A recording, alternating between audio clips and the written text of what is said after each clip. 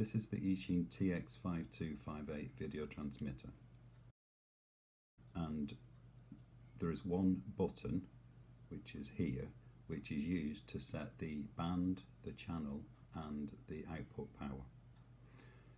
So this is how you set it. You'll notice that it's going through a sequence of A1 and then 1 flashing, A1, 1 flashing, and A represents the band, the first one that you see represents the channel, and the second one that you see is the output power. So to set the band, you hold the button down and you'll see A, in this case, start to flash. If I now press and release the button, you'll see that it's going through the available bands and then back to A. So A, B, E, F, R, and then back to A. Whichever band I leave it set on for a second or two, once the sequence restarts, is the band that it's on. So you'll notice it's on B, still on channel 1, power output 1.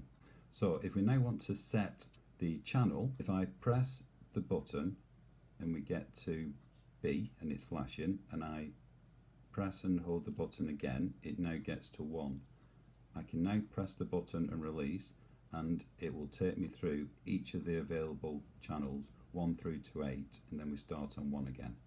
Whichever number I leave it on is the channel that is going to then form part of the sequence. So we have B, 2 and 1 flashing. So it's band B, channel 2 and power output 1.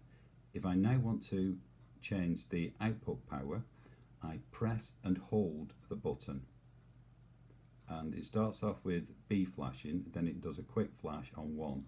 Press and release the button now, and it will go through each of the 4 output values. Whichever one I leave it on, and I'll leave it for a couple of seconds, it will then form part of the sequence. So we have band B, channel 2, power output 3. That is how you then change the settings.